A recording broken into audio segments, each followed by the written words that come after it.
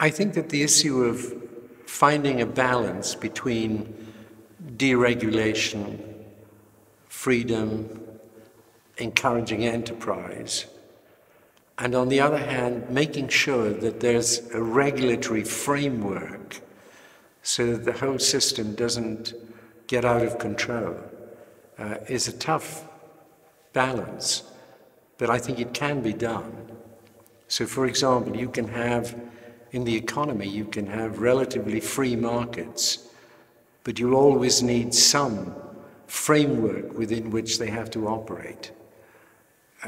Similarly, in the financial system, competition among financial institutions is very good for consumers and for the way we allocate capital.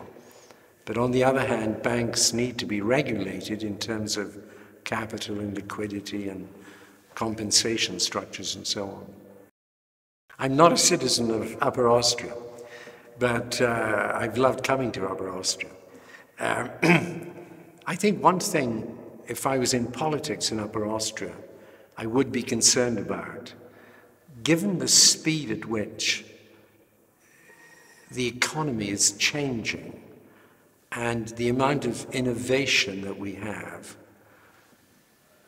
it's very important that children who are in school today and who may not end up as university graduates, it's very important that they are properly trained in technical training, vocational training.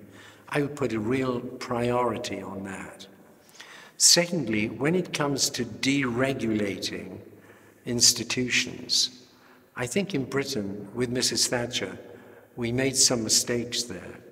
I think there were mutual organizations and social institutions which we should not have privatized. Some things we should have privatized, like steel, British Airways and so on.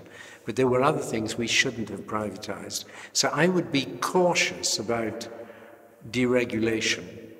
It provides benefits, but you can also easily overdo it.